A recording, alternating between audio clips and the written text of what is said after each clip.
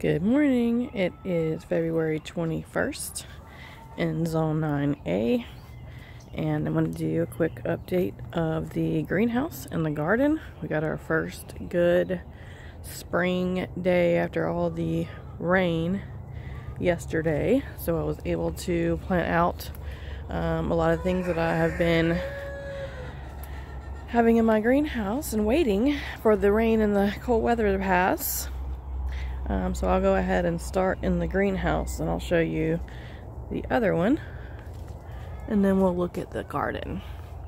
So here are my cocktail tomatoes. They are putting on some ripe fruit. I just gave them a good prune yesterday. They were completely wild and you couldn't hardly tell where each branch was coming from, and there was no airflow, so I think I'm gonna get a lot of growth now. It's going to be a lot healthier.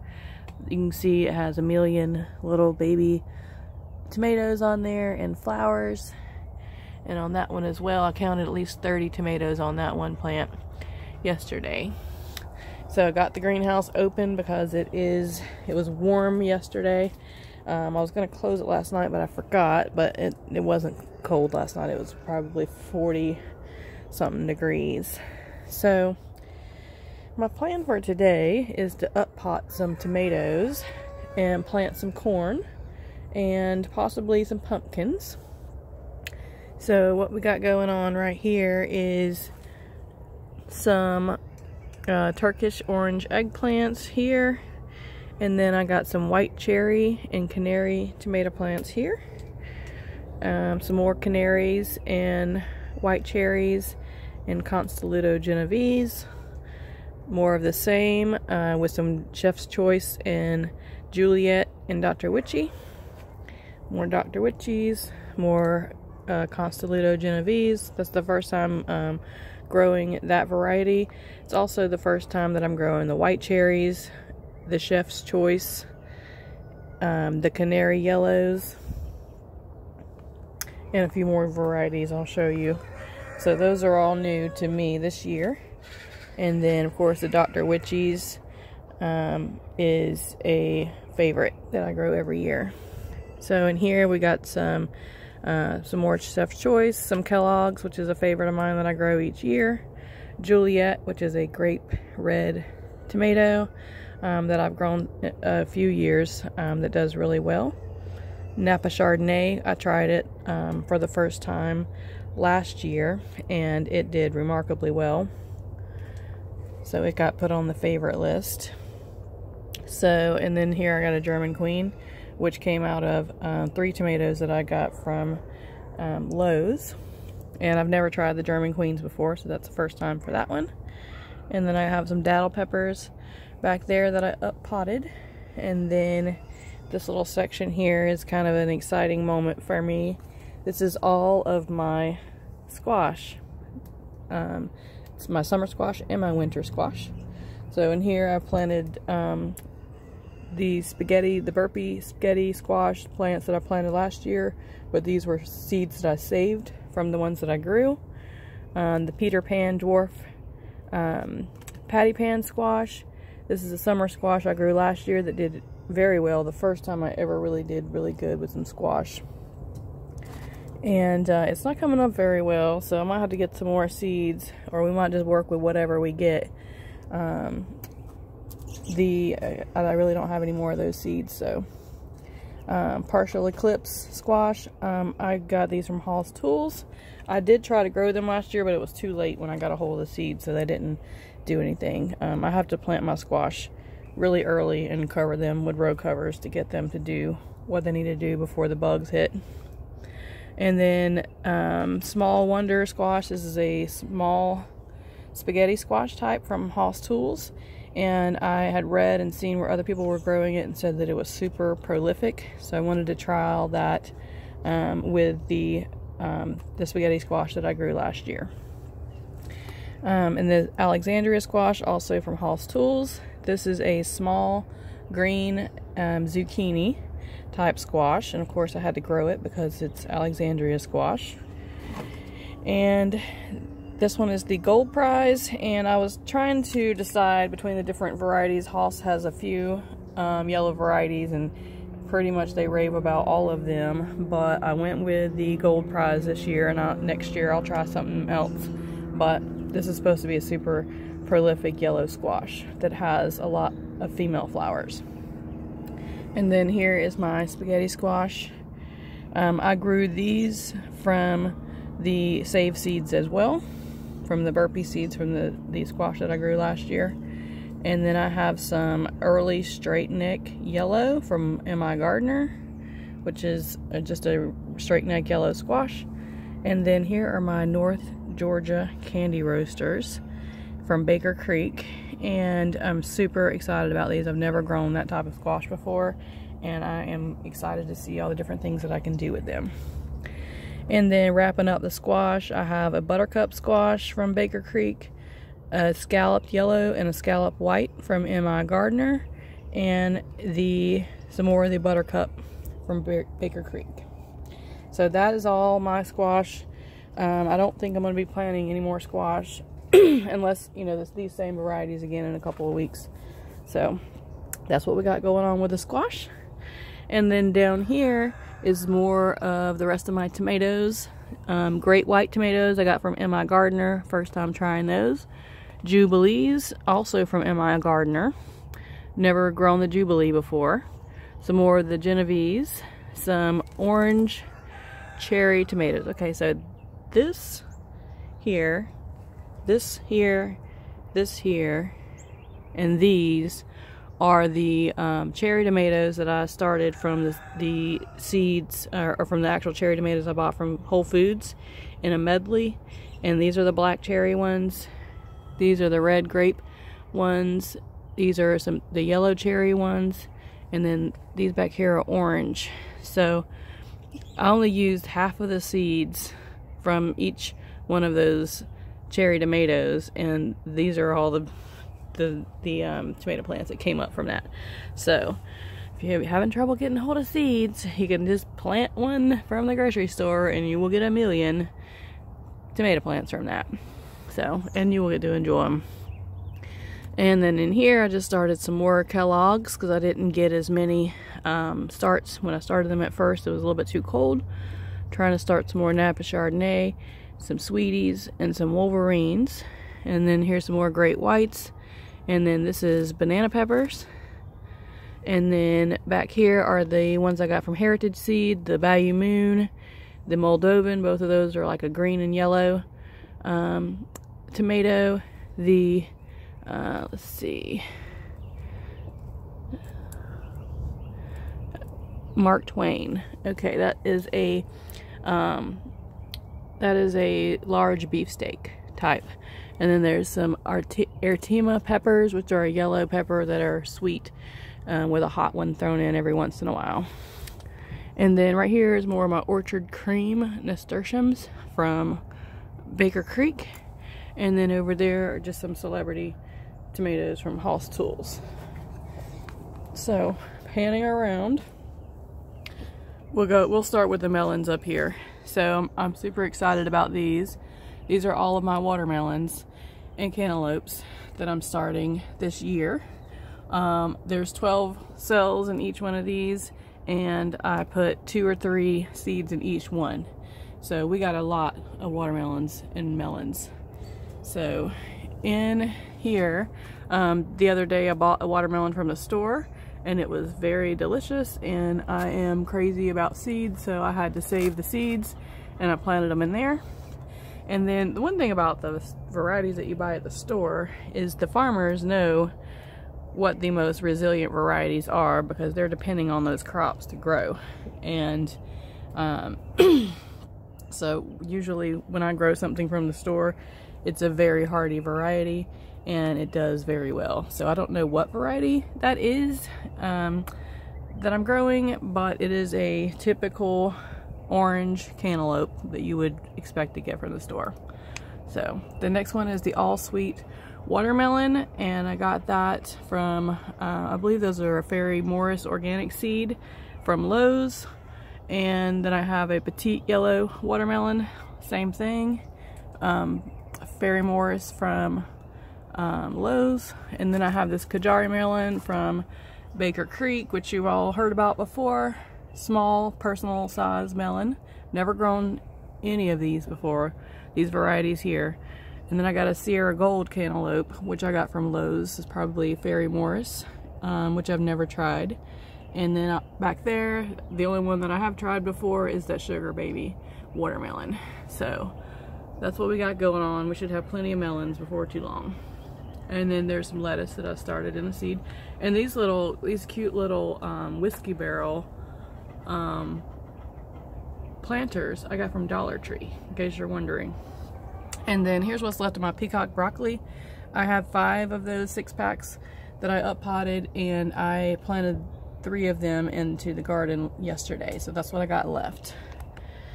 So down here I've got marigolds, Burpee's Best, French Double, Mission Giants, and Petite Yellow. And then I have my butterfly peas back there. And then I have a row of zinnias here. I got Early Birds, Cactus, Candy Cane, Big Tetra, and Giants of California. So the Giants of California are older seeds, so they're not jumping up as quick. But all the rest of those seeds I got from Lowe's, and they jumped super fast. I just bought them, you know, within a few days of planting them. In the front we have some old Bachelor Button seeds and a Blue Boy Bachelor Button. And then this is supposed to be Evening Sun Sunflower, which is some old seed. And there is a marigold seed in there that sprouted. And then here I have some old Mammoth Russian sunflower seeds. And then I got some petunia mix. I think this is the sparkler mix from Baker Creek, and it's coming up, as you can see. And then I got some coleus that hasn't come up yet. Some Busy Bee sunflowers, some curly parsley that's coming up right there. This is just a pepper that I got from Lowe's. It's called a Havasu, and it says on the tag that it is reminiscent of a Santa Fe Grande, which is one of my favorite peppers. I've been trying to get a hold of more peppers and get my seeds to germinate for those. I love those, so I picked that guy up. So down here is all of my peppers, and I also have a green dragon cucumber. I planted some green dragons, and I planted them too early and they all got frost and died, so I planted some more just so I can try out the variety. And then we have Ford Hook zucchini, which is some old seed. And then let's share what this is. Chocolate habanero, orange habanero, purple beauty bells, ancho poblanos, serrano chilies, kaleidoscope bell peppers, Santa Fe Grande, they come up. And this one is a purple jalapeno. And this is a pimento pepper.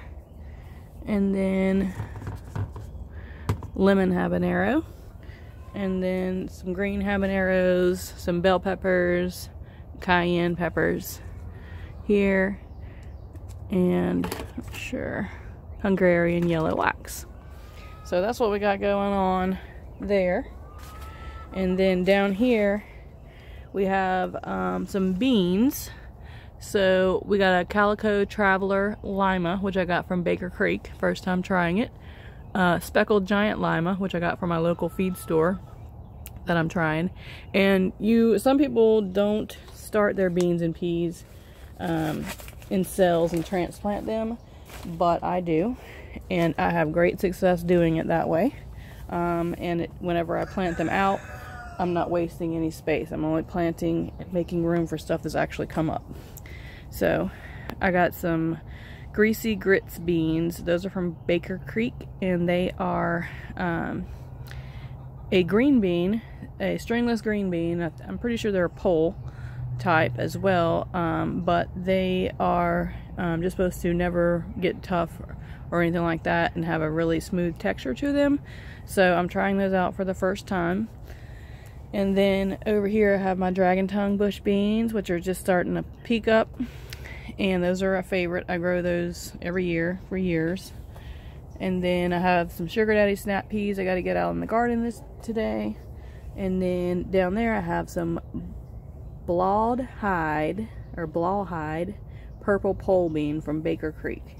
So this is, I went looking for a purple pole bean because last year I grew the Royalty purple bush beans, and they were very they were taken out by mosaic virus immediately, and so they didn't do very well. So I wanted to find a pole type to try this year, and that's what we got from Baker Creek, and it had really good reviews. So that's supposed to be a bigger bean, but it's also supposed to remain tender. And then we have the Trail of Tears pole beans there, which I've grown those here and there, just a pack here to pack there, and mixed in with the rest of my beans throughout the years. But those are a pole type. And then I have another container of Greasy Grits beans down there. And then today I'm going to plant some black beans and maybe some pinto beans, and also you know, like I said, plant some pumpkins and corn. So here's what's going on in the little greenhouse. This is my pink plum celery, which I'm trying to figure out how to separate it and get it. I gotta get that separated so that it can grow bigger so I can transplant it. And then that's from M.I. Gardener, and I've never grown celery at all, except for from the grocery store. So that's going to be interesting.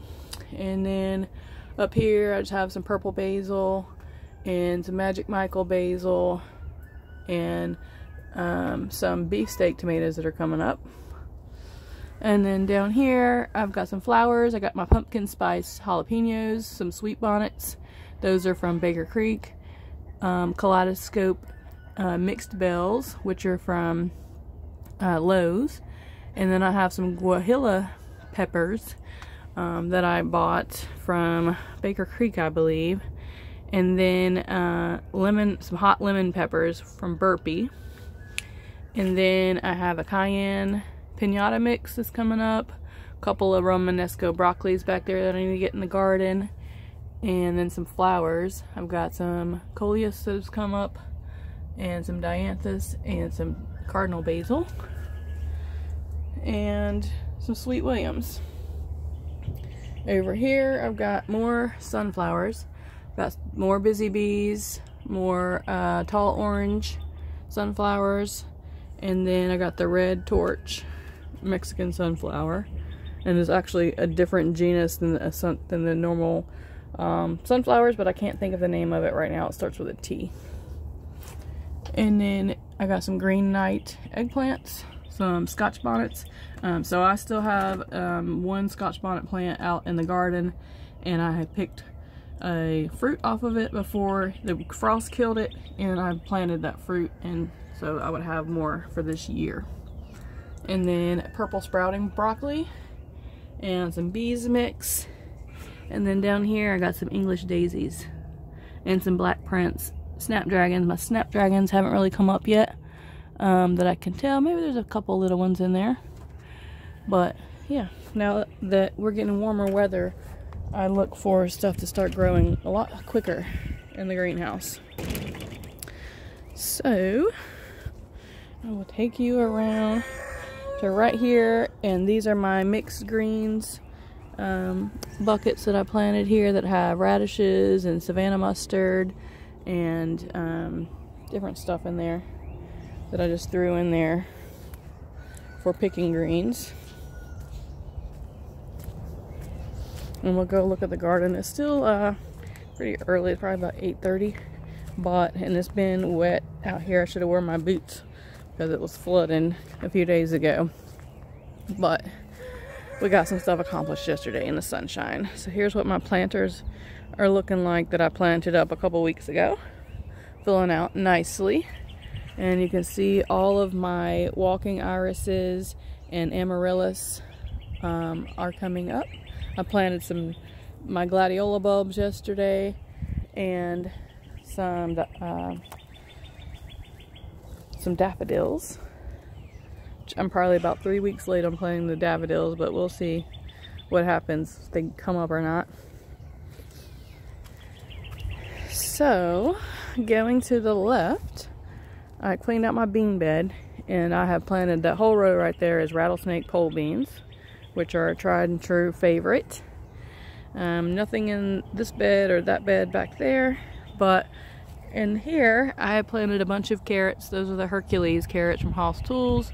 Back there are some Danvers and some turnips, rutabagas, and the chickens actually got in here. I hadn't clipped their wings in a while, and they jumped over and into here, and they dug up those carrots that are right there in that spot. So I just put some cucumbers there. And the ultimate carrots I planted here, I believe I got those from like Lowe's or something, and those are complete duds. They haven't come up any time that I planted them. So I'll end up planting something else here. And then here, back here, I got some rutabagas and some turnips and some beets and some of that baby chard. And then I've nothing here yet.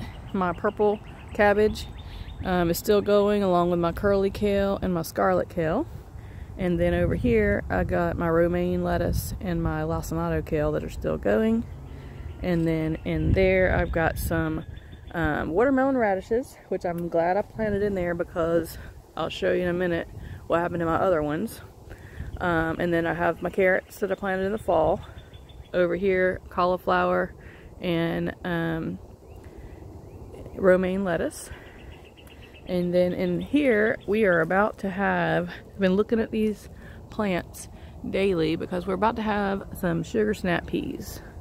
That is what we have here, and my kids are so excited they cannot wait until they can eat one. Oh, look at this.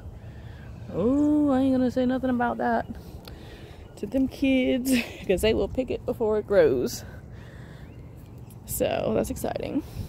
So that is a volunteer tomatillo that I pulled out of my bean bed, because I had grown tomatillos in that bed there last year. So I didn't plant any this year because I figured I would have a lot of volunteers. So in here is my gold nuggets that I planted on Christmas Eve from Hoss Tools. Those are carrots. And then here's the Yellowstone carrots that I planted on January 17th. Those were also, both of those were from pelleted seed, and you can see how good those pelleted seed do. So here is my other sugar snap.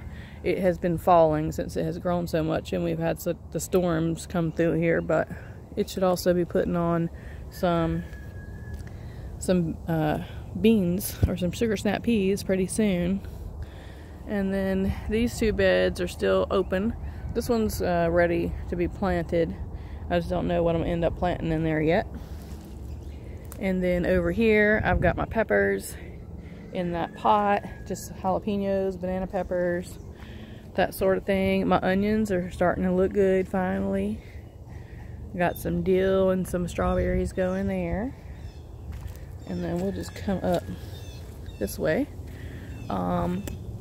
The yellow, or sorry, these are the red Pontiacs, certified seed potatoes, coming up finally. And then the next one down is the white Kennebecs, certified seed potatoes. We planted those on January 17th. They're coming up. And then got nothing here yet. I gotta take that tree out so I can get all the light I can out here. And then I have a container of lettuce that is starting to look really good and growing really fast. And then these are my Aldi yellow Yukon type potatoes that I planted back in December. And then here are my grow bag potatoes. I still haven't planted the other grow bag potatoes yet. I just had so much to get in the garden yesterday, I couldn't do it all. But I did get some good progress. So here is my tomato bed that's against my chicken fence. And this is what we're looking like here. The tomatoes are growing a mile a minute. Those Romas and Ruckers that I planted out of my greenhouse are huge. And I have my onions, white onions and yellow onions planted down there, which are looking great. And then I've got some of my Burpee hybrids and Bonnie hybrids interplanted with these determinate Rutgers and Romas that I have in here. So I should be getting fruit. I'm going to fertilize as soon as it gets not so wet out here in the next couple of days, when it dries out and these plants can take up some nutrient. I'm going to be giving them some fish and kelp fertilizer to get them going on their flowering, because these guys are ready to flower. I've had them since November. I just babied them through the winter. So these beans here are the they're called a cranberry bean or a borlato bean, and they're like a big red and white cannelli type bean. And I've grown these 2 years ago. I grew a little bit of these, but I got some seeds from my neighbor that turned out to be perfectly viable. They were really old. She went to the nursing home, and I ended up with some of her seeds, and they've pretty much all come up for me for the most part. So I'm excited to grow those and use in soup and chili and everything like that. And I'll be starting some more of those probably today or tomorrow as soon as I can. And then here we have the potatoes. I've been rooting around in these potatoes here. These are from my old ones I kept last year, that when I grew potatoes and planted them, I overwintered them in a box, but they had started sprouting and were kind of wrinkly and sad looking. But I planted them in there, and I can see I scratched a few new potatoes off of there, but I'm gonna let them get a little bit more heat and sunshine and more growth on this green to see if they'll produce some more before I start digging them up. So here, well, we almost skipped over this is a really exciting thing. Here's another tomato bed. So I had planted potatoes in this bed last year, and then I planted corn, and now we got tomatoes in here. So I've got some purple, Cherokee purple, some canary yellows, some aromas, Dr. Witchy's, a celebration. And I had planted that celebration over there, and it wasn't doing very good, so I'm trying to baby it right here with a little bit more attention to it. And then down here, all this is one of my Burpee Big Boy hybrid over there. It had a baby growing off the bottom of it, out of the bottom, and I just plucked it off and put him in the ground to see if he would grow. And he's looking a lot better than he did yesterday. He's going through phases of being sad and happy, so when he starts to get some roots going, he'll be better. So got some Chef's Choice orange, some more Chef's Choice orange. At the end, I have some Chianti red sunflowers, and then intermixed right here and right here are those cream nasturtiums. So now we can move on. Nothing in this bed right here. I want to plant my candy roasters in there, and maybe some spaghetti squash. And then this is my cucumber bed. It's had like 7 cucumbers in it for months, and now it is full of cucumbers and a few onions, and I got a couple of national picklings at the end, and then I got some, I don't know, I guess that's a tag that fell out of my pocket, but I got some Fairy Morris burpless cucumbers. I got a few green dragons, about maybe 1 green dragon down there, some tasty greens, and then some of the, let's see what I planted over here, Market Moors. So that's what we got going on there. And then here is my green peas. They are still just trucking along, trying to get some warm weather so they can start growing. So those are Lincoln peas and the Laxton Progress peas. And then in my broccoli bed, I still got cut off all my heads of broccoli. I got a couple left in there that were still growing, but the rest of them were trying to sprout. So I harvested that last weekend, and then right on the edge, next to that cattle panel, I planted a row of the Chinese long beans, the noodle beans, and those are the green ones. And then in the lettuce bed that we have been emptying out and eating, I planted, you'll see here and there, my peacock broccoli.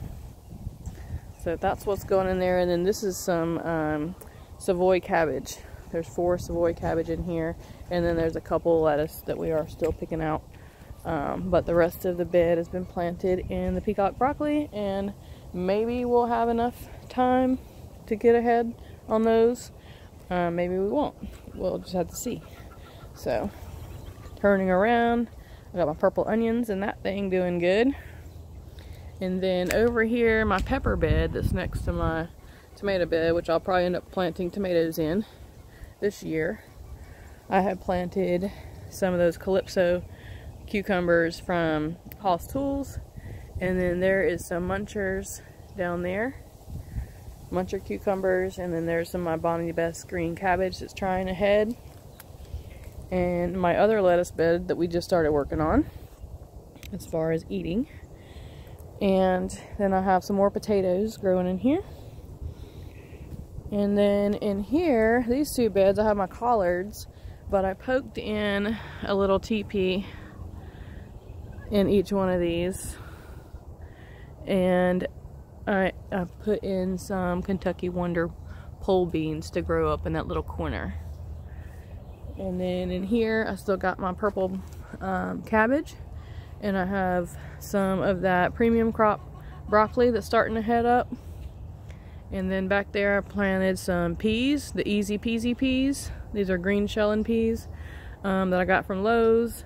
And those are the first time that I've ever tried that variety, but they're going all the way down. Then I got my my Bonnie's Best green cabbage there with the with the broccoli thrown in there in the front. And then right there I've planted some Kentucky Wonder pole beans, and then there's my chives. And then coming up to the front, we'll see what has happened here. We got some more lettuce, some more lettuce going right there. And then these are all sugar snap peas that I planted all along there. There's a couple of them that need, I'm sorry, not sugar snap peas, but little Marvel peas, green shellin' peas. So they got thin over here because that area flooded a little bit because the chickens actually got into my watermelon radishes and tore all that up, and those peas that were planted there too, and tore up some of my spinach and a few of my Savannah mustard. So that's the damage that they did. They tore up my carrots a little bit, took out my radishes and a few of my mustards and most of my spinach. So I'll be replanting that. So in here with the peas, I've got a German Queen from Lowe's, and then I got a Chef's Choice orange, and I think that's a Celebration that I have planted in there with it. And